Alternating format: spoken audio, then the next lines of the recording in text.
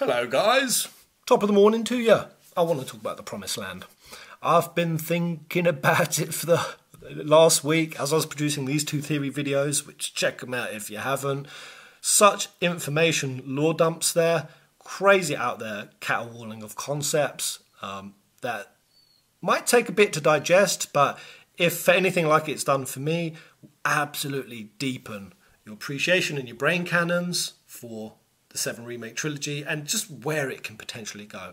But the scope of what I thought this story could do thematically, narratively, philosophically has just ratcheted up so much higher. And yeah, one of those aspects was Yoga. But as I've been exploring that, one thing that's popped up again and again is the Promised Land. So yeah, I covered Maitreya, the future Buddha with the yellow flowers, has a flower growing contest with an evil usurper, just like we're seeing Rebirth and Sephiroth in the game.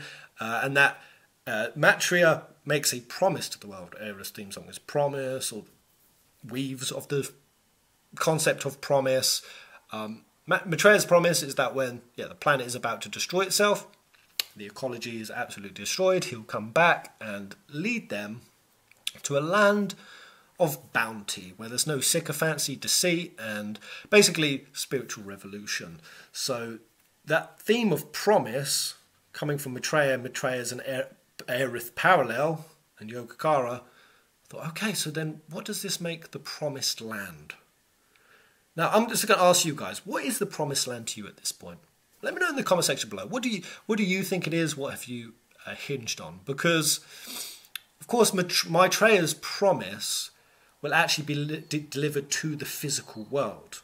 So humans will have a spiritual upgrade, and then they'll actually create cities and cultures and civilizations actually in harmony with the planet. Something that we saw, obviously, in the VR machine, Neo Midgar. Though that was propaganda bullshit, we saw a version of Midgar that was eco-friendly. It was clean, it wasn't polluted, there was life teeming all around it. And I'm like, that smells like that would be Maitreya's Promised Land, delivered to the physical world. But we've had so many other versions of what Promised Land is. And I think this is the point of it, that we're supposed to consider it on multiple planes of existence. Because follow me, we've obviously had the premise that the Promised Land is only reserved for the Cetra, right? When we go on that interpretation, things like Crisis Core, the gift of the goddess, the conclusion that came to is just more direct and simple. The Promised Land is the life stream, the place where you go after you die. But then the question is, why is it reserved for Cetra? Because we know that humans, when they die, they go back into the conscious pool of everything and their life force is cycled into the planet. That applies for humans. So it can't just be you die and you merge back with everything. That's the Promised Land. That's too narrow an interpretation to be the full conclusion. I mean, but it is still correct, because obviously we saw the G tribe, they get rejected from the live stream. They were never born from the live stream, so they can't go back to it, so they are rejected from a Promised Land. So the different distinctions between different races and species is a thing. I mean, we saw obviously with Aerith's wall painting, right? That's where Barrett suddenly dunks the Promised Land prophecy, and Aerith's like, wow, you know it. And he's like, yeah, Shinra have no goddamn right taking your people's land, again implying exclusivity to the Cetra. And even the first time we ever heard about it in OG, this was a quote from Aerith in the Shinra headquarters. All I know is the Cetra were born from planet, speak with it, unlock it, and then the Cetra will return to the Promised Land. The Cetra will. A land that promises supreme happiness. Someday I'll get out of Midgar, speak with the planet, and find my Promised Land. That's what Mum said. That's what Fauna said.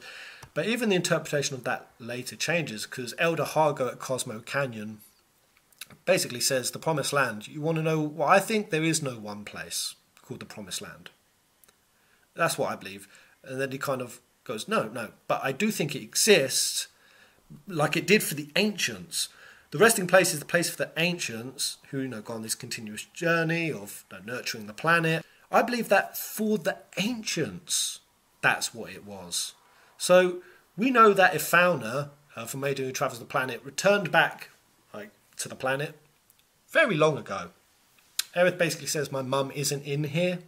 in this like intermediary space, because Aerith is in Livestream Chapter White and Maiden, which I'm just going to quickly say, it frustrates me so much when I do these theory videos and I can drop like 20, 30 like succulente concepts and somebody just, the only comments is to nitpick.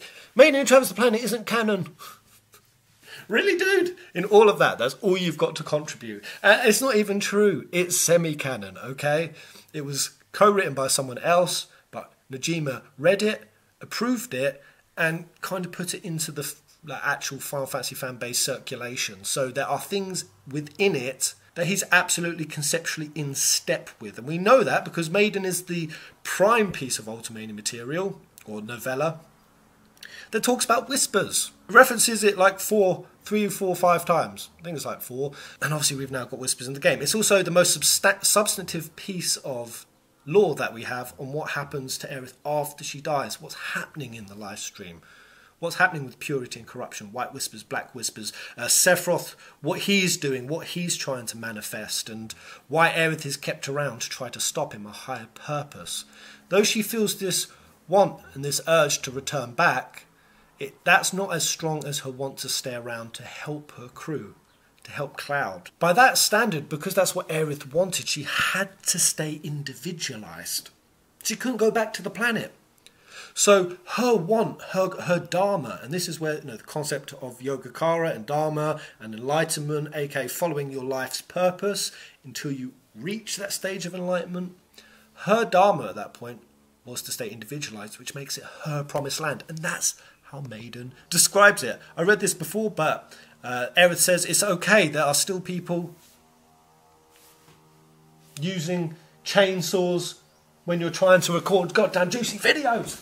Let me shut the door. Sorry if you can hear that in the background. God damn it. Inconsiderate assholes. She says there are still people I don't want to be separated from. I can't sleep yet. Until that time comes, I'll wander around here for a while. I'll spend my time here in the planet, in our promised land. This is what made me release this video, The Death of a Goddess. The idea that Aerith will return, this, like, returning to the planet fully is just yet to come. I can't sleep yet until that time comes. And that would be super powerful for us to see Aerith basically self-delete. And it wouldn't be self-deletion, it would be in the eyes of us humans, because we kind of see identification, ego annihilation as kind of eradication of all you are. But that's not the most enlightened perspective. Certainly of the Cetra, and certainly not of the Yogacara Buddhists. The entire purpose is to basically get out of the cycle of rebirth. To follow your life doing virtuous deeds, virtuous actions, going through the motions, the wheel of samsara, the phases of sunyata, until eventually you go to nirvana. No more reincarnating back. Complete freedom of the self. That's the goal, that's the attainment, that's like ultimate liberation. When I thought about it in that context, so is the promised land nirvana? Is it enlightenment? Okay, well, what plane of existence does that operate on? What does that actually make the promised land? So is the promised land returning to the planet, or is it individualization? Well, that's why I suddenly realized, well, it's both. I think it's all of them. The promised land is an idea. It's a metaphor. The promised land is wherever you are supposed to truly be on your soul's journey right now, and that you are following your dharma, because anyone who follows their dharma, they are also free from suffering, because your path is essentially your truth, and if you live by your truth, then you're free from suffering. And that's why enlightenment is achievable on multiple planes of reality. And I think that the stamped timelines are just here to be a representation, a sandbox, if you will, to portray these different aspects, because enlightenment is something that, of course, Buddhas and Bodhisattvas have achieved in the real world. Maitreya, the future Buddha, will come back with his yellow flowers, and he's enlightened. The OG Buddha was enlightened. There are numerous enlightened souls who live in the physical world. So, in the physical world, they've achieved their promised land. We also know that some Buddhas, like the future one, he hasn't completely dissolved into nirvana. He is waiting there. He is serving in the spirit world, if you will, waiting to return. So Buddhas who are individualized, enlightened beings that haven't, I think they call it, I know this is in Hinduism, but I'm sure Buddhism shares a version. I'm trying to remember the exact term for it. There's like different names for different versions of Buddhas. Like there's some that are, and they parallel with the moon and the sun. Some are destined to go to the sun, which is essentially what the Kether is in the Kabbalah, which is returning to the planet, returning to the everything. And then some decide voluntarily to go to the side of the moon, which is actually staying around, staying closer to the world. Think of this in gradients of the life stream. You saw some Cetra down here ready to dissolve, like the ones that lost their voice in the ancient temple. And of course we know that Aerith is the closest to the surface because she's going and she's helping other souls. And by that logic, actually inviting them into her promised land. So the reason why Jessie, Biggs and Wedge are showing up in Rebirth, we got the story of it. Aerith went and they weren't individualized. They were basically just floating energy, but Aerith could sense, because of her Cetra power, the karmic... God damn, this chainsaw, it's getting louder. Because of their karmic baggage, she can basically detect that. And of course they had a lot of regret and hold up and hang ups, but they're not themselves. And what Aerith does, very curiously, is she goes up and she lends them her memories, essentially something identifiable, a nexus point in which the soul can coalesce and then bring themselves back. And then they come back to individualization. Oh yeah, I'm Biggs. Oh, this is what I felt. I'm Jessie. I'm Dean. And this thing of her lending their memories to do that, we actually saw it in Remake. You know, the Ghosts in the Train Graveyard, they were just formless bags with the tears just floating about. What did we see? Aerith touched them. They then became the ghosty forms of actual children from the Baggingtons. And as they are the children, what happens? Suddenly young Aerith is sat in the middle and she's remembering, and we're seeing physically manifested a memory of her as a child playing hide and seek, alone, hugging her knees, wanting to be found. That's because her memory is what allows them to do that. So by that logic, guys, that's why I landed on. So is individualization the promised land? And yeah, that quote from Maiden Who Travels the Planet kind of implies that's the case. I'll spend my time here in the planet in our promised land. So it's exactly where you need to be at that point. But just adding on now the physical world. Obviously in Rebirth we saw Song, as well as Barrett and the gang. When they got to the Temple of Ancients, they were like, is this the promised land? And Aerith's like, nah, this it's too bloody miserable here. This can't be it. Because again, it's supposed to be free from suffering. Rufus Shinra in OG, when he got to the Northern Crater, he's like, yo, this is the promised land. I'm telling you straight up. He was utterly convinced that was it. I've seen some theories online saying that actually Midgate itself is the promised land. It's just one that, because of its spiritual degradation, is no longer perceived as that. And you know, you've got like Buddhist themes of this, even Christian ones. You know, the kingdom of heaven is here on earth. That the promised land is all around, just like heaven and nirvana. Like enlightenment is attainable at any moment if there's an ideological switch. And who do we know is also trying to become enlightened in his own dark, nefarious way? Sephiroth. Sephiroth. Right? This is what really shattered my perception of the promised land. He is described as creating his own promised land. Actually, before I quickly cover that one, I'll quickly say Cloud's one. At the end of Advent Children, and in the 10th Ultimania, I think it's more direct there, the 10th Ultimania says, where he awakes, that is Cloud's promised land. So when he wakes up in Aerith's church, that is his promised land.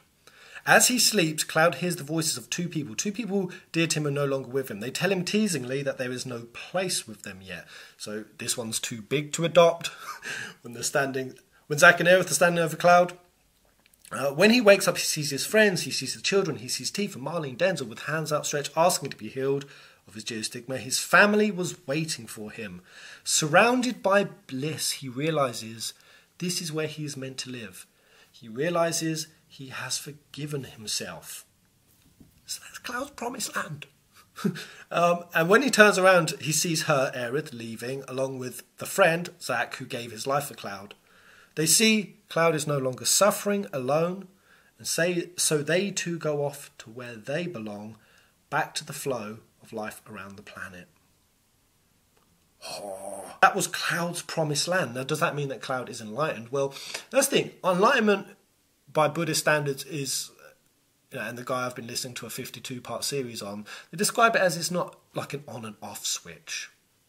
You can lose it, gain it, lose it, gain it, again and again. That attainment isn't linear. It's actually a constant cycle of stepping on the path and off the path. And in fact, there's actually no attaining enlightenment. I love the quote that technically there are no enlightened beings, there are only enlightened actions.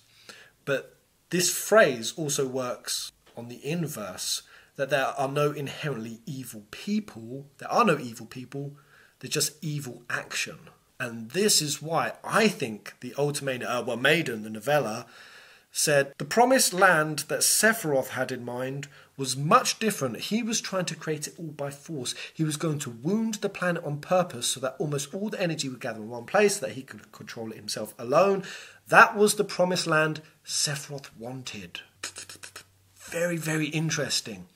Now, I got my brain riddling over this because I really thought, well, ideologically, if the promised land is just achieving within yourself spiritually the things that liberate you from suffering, again, supreme happiness implies no suffering, how can Sephiroth have a promised land? Because all he is about suffering, right? Sowing suffering, bringing suffering to the planet.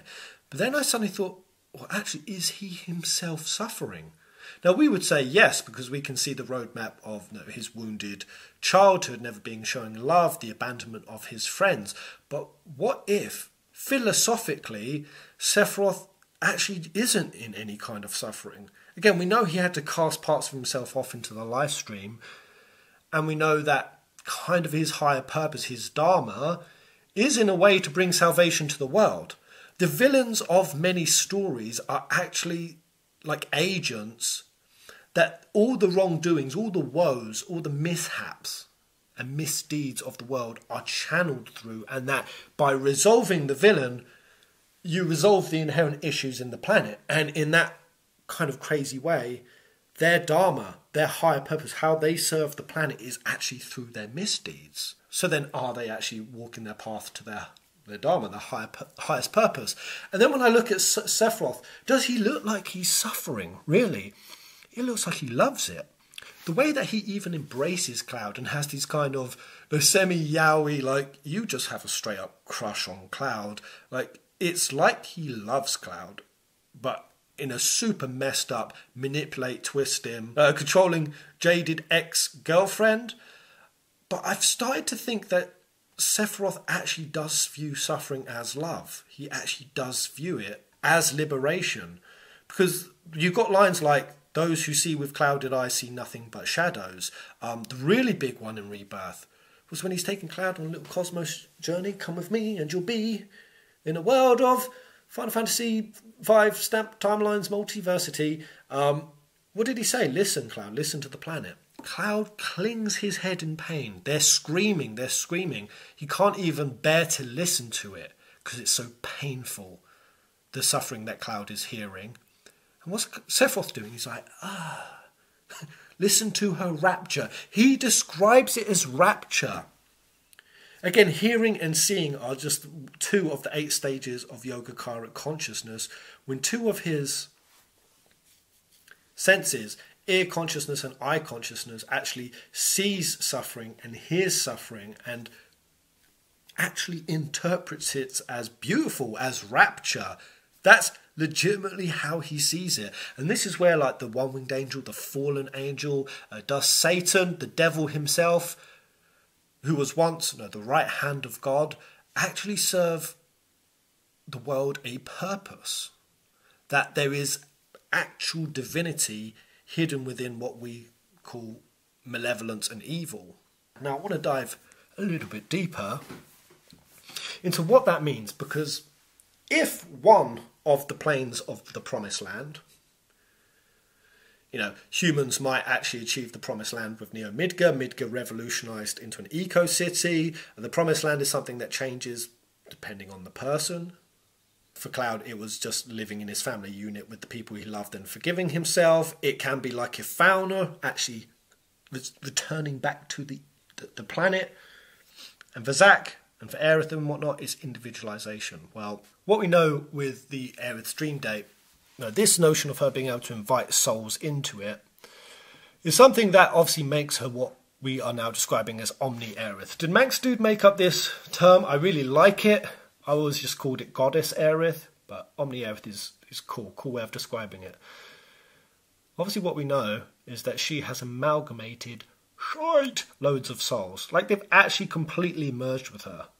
Again, I can't emphasize how huge it is that when we say Omni Aerith, we're not just talking about Aerith with super high fantasy life stream god powers. It's actually a collective. Zack technically is also Omni Aerith.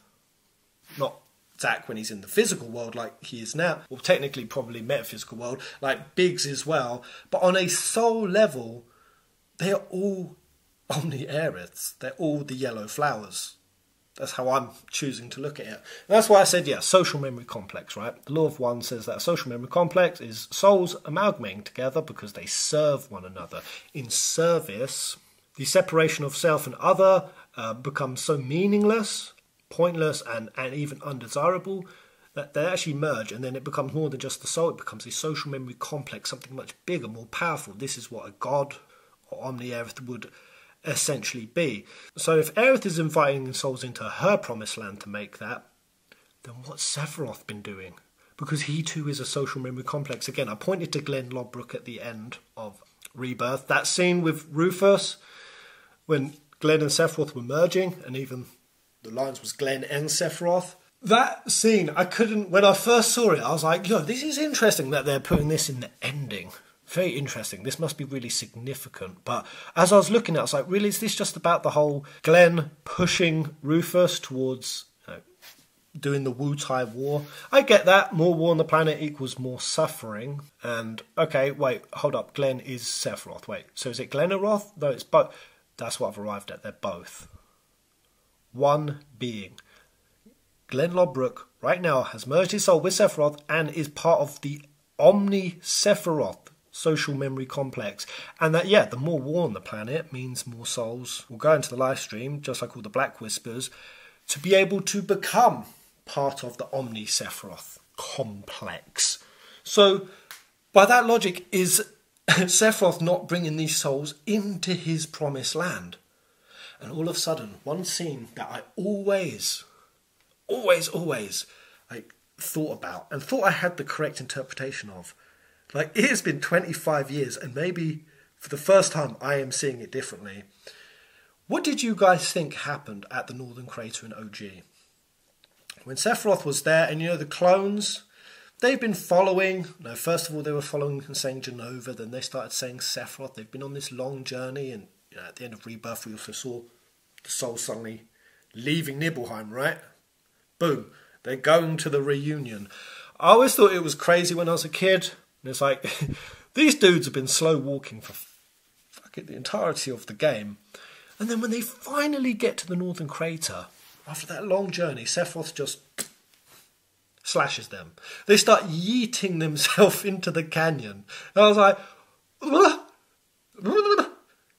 Nani? What? Now, I didn't understand it as a kid. It took me a long time to think about, and I finally came to the interpretation, but I realised I was wrong.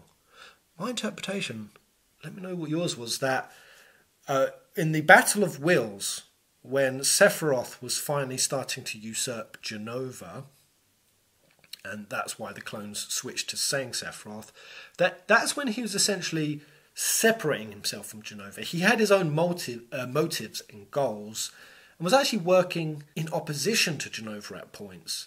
That they're a relationship of convenience, but there is a part in the path where they split. And that Sephiroth yeeted the clones because he didn't want their cellular makeup, because I always looked at it in a biological way, the cells going back to the host, because if that happened, then Jenova would become way more powerful. and its will would re-overtake Sephiroth, so he was stopping that. That's what I thought. Was that crazy? Was that a dumb interpretation? That's because I looked at it in a biological component. I thought that the cells would actually have to go back with Jenova, but now I'm looking at it in this way. What about the souls in the clones?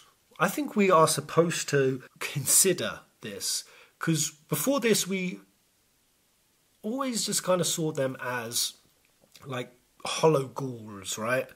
That there was no person behind the clones. There were attempts in OG to humanise them. This guy Arsic, an innkeeper, wearing robes and saying, I don't know, I just suddenly got a feeling to wear black robes, even in summer. Is it fashionable? They actually joked about it. But what's clear as day is the remake trilogy has wanted to really humanise them. That was, in fact, in Roche's description. They said that Broden, so the innkeeper at Calm, was our attempt to humanise, because it's important for the story, the failed clones to us. Then we had the Ultimanias of Lilise, Geddy Barsh, Glenn Reiner. That actually went into the whole backstories. But they said we still didn't feel like it was enough. You know, we really needed to emphasise this. And that's why they created Roche. Because this was a character that was just there to serve that purpose, that's why they said they went all out. They were like, let's just make him like over the top crazy, like an absolute nutter.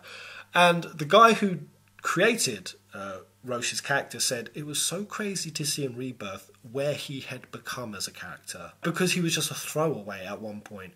But now to see how much stage time and emotion and weight was put behind it, I found myself coming around to Roche. I was like, oh damn, he's like coming here with like soldier honor. He's gonna like team up with Cloud and actually give like other soldiers, other military personnel, a route to actually serve the world and not just be the Shinra goons and lackeys that we murder in swathes. Nope, he's now a clone. But the point remains, right, that we're supposed to look at them as people, that there's a person there. Now what happens on a soul level there? And all of a sudden a light bulb went.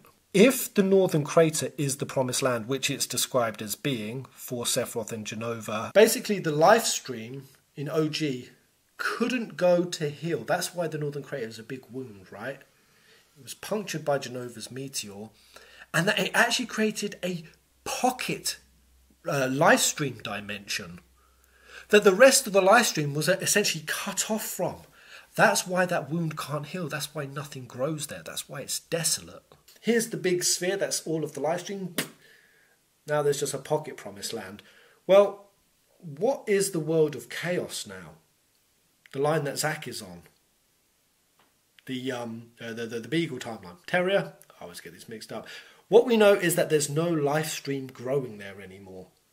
Which means what was just Sephiroth and Jenova's Promised Land, in OG just the Northern Crater, because of all the work that they've been doing in the live stream for God knows how long, the entire world of chaos, we could theorise, we could extrapolate that entire timeline is their Promised Land. Zack was in Sephiroth's Promised Land. And that Aerith's Dream Date was her Promised Land. Oh! The other timelines getting created, I guess, you could say Zack trying to follow on his Dharma, right? His life purpose, his calling, what his spirit is telling him to do. It was to go save them from the building. It was to go save Biggs. And then, new timelines.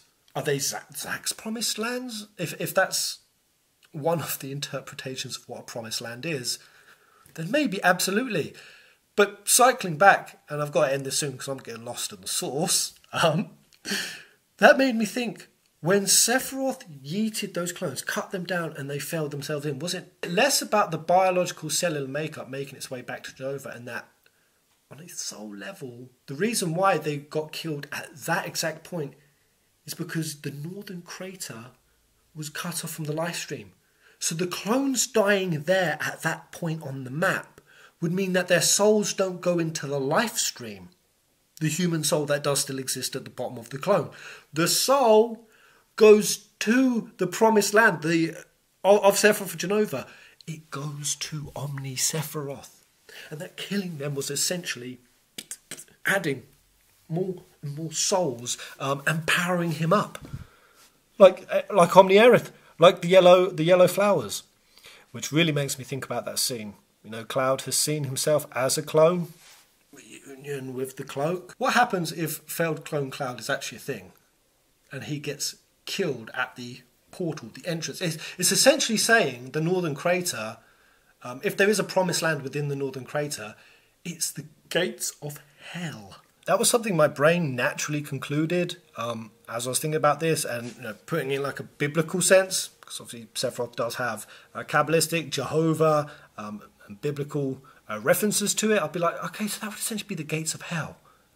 And then I remembered a maiden who travels the planet. That's precisely how it was described. There's one chapter where Aerith meets President Shinra and Hojo. And Shinra is basically talking about the world that he was trying to create, which is essentially his version of the Promised Land. Again, very interesting, because if we tack on to President Shinra the same philosophical standards we're applying to Sephiroth, that, the way he actually sees like his life purpose and beauty is actually one that the rest of us like, you're creating like mass suffering on a scale. You're an evil prick. President Shinra is a prime example of that. He looks at the world that he's created in Midgar. He stares at it from the window and he looks at it with pride. He looks at it with awe. His swan song, he thinks that is the best version of humanity. And he doesn't, because he doesn't see the suffering. He doesn't actually see it the same as way Sephiroth doesn't hear it. And Aerith meets him. He explains all of that. Well, even more detail than what we saw him do in Remake, pointing the golden gun at Barrett and having that ideological face-off, like who will be the ones to come and help, and all that. You know the you know the speech he gave. Where in Maiden, from Aerith's POV, you suddenly see Sephiroth come up and drag President Shinra, and the way it's described. I was trying to remember it, but I had to actually look it up. So, there's a long trailing scream of terror left behind, and President Shinra disappeared.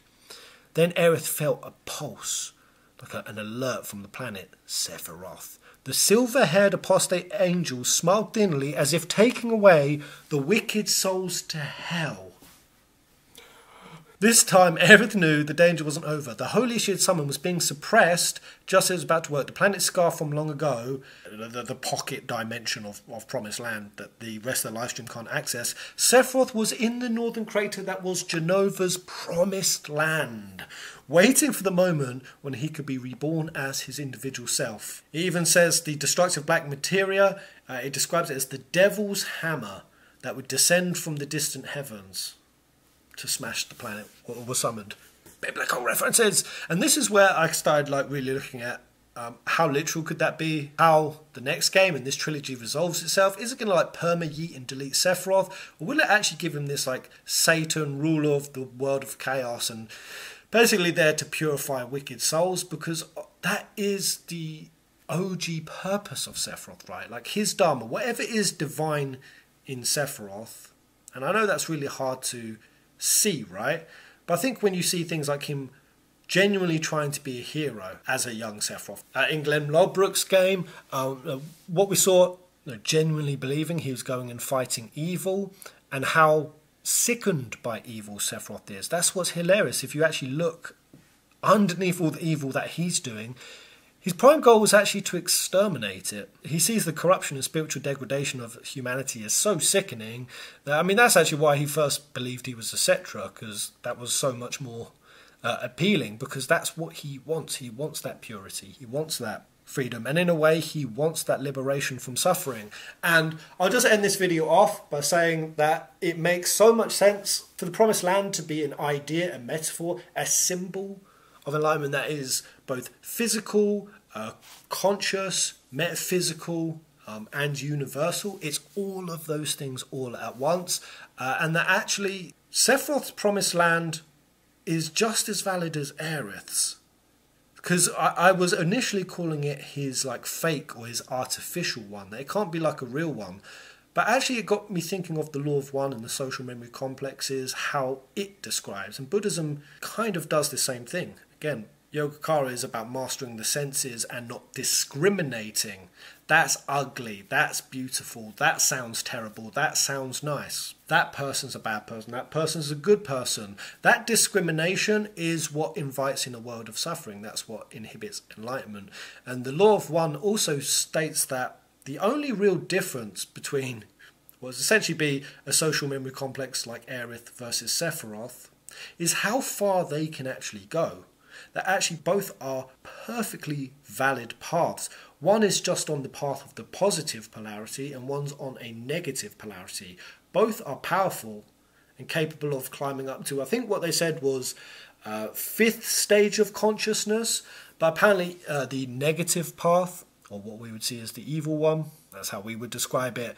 Basically, that when you want to get to godhood, you can only get to that in the truest sense, or return to the life stream in the totality. The only way you can get to nirvana and enlightenment is that you have to cast those things off, because supposedly the gravity of love, that's what it describes it. The gravity of love becomes so intense if you're still carrying negative karmic baggage.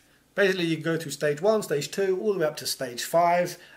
But then eventually it will get so intense. Your dedication to the path of the negative polarity has to become more and more rigid and strict and obsessive. And of course, that's what we're seeing with Sephiroth, is his obsession with it just gets more and more intense. But eventually that breaks. Eventually the stone wall, the gravity of it becomes so heavy that like a star or a black hole, like collapsing, it collapses in on itself.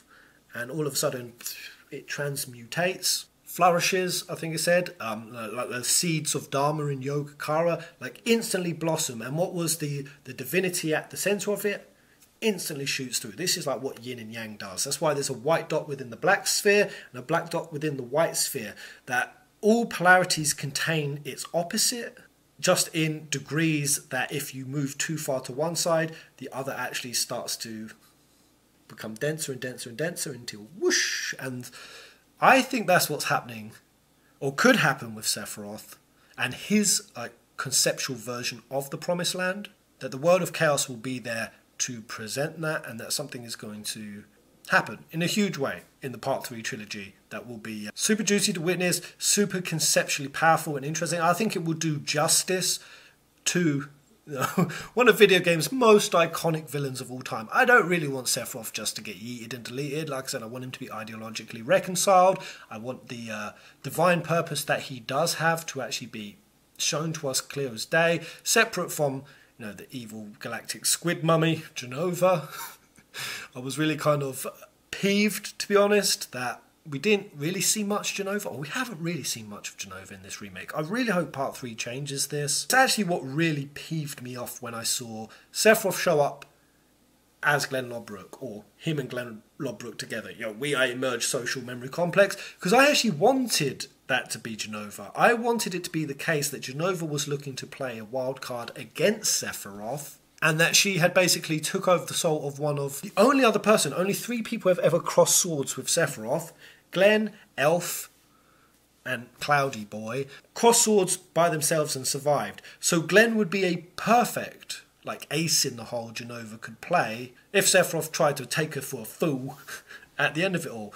Yeah, that's how I perceive Sephiroth murdering the clones at Northern Crater. Now I realise that while that premise of Seph versus Genova has some merit, it's not in all of the ways and the areas that I was thinking, and it's actually all very different than that, potentially. Much more nuanced and just way cooler. I think a lot of people will struggle to perceive any of this like good guy aspect in Sephiroth because of like how strongly and vehemently Square Enix have like vilified him and given us that villain persona of him, and just how far gone it is. But yeah, if you strip it back to Buddhism, I mean, yeah, there was that Yogacara story, right? Maitreya, the future Buddha with the yellow flowers, going up against Shakyamuni. I was saying Shakyamuni, I think it's Shakyamuni. Shakyamuni? No. Also trying to grow its flowers. It's like even through the path of negativity, they're still trying to attain enlightenment, and they're still trying to achieve liberation. Playing Black Myth Wukong, which, if you haven't signed up either on Full Fantasy Peasants, or you don't know, I'm streaming that bad boy. Very ironic that there's actually all these like evil, crazy sadistic temple masters who fell to this corruption, or yogis, Buddhas, or worshippers. No, like, there's actually evil Buddhas in this thing that our character, the chosen one, Wukong, has to go up against. And yeah, in Buddhism, they had figures like this. Mara the demon.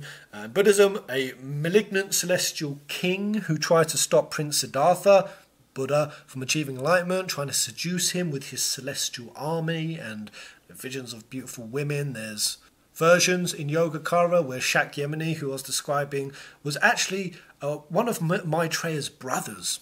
Yeah, he was the king, his fourth son, and Maitreya was the king's fifth son. Yeah, are not the archangels in the Bible also like brothers and whatnot?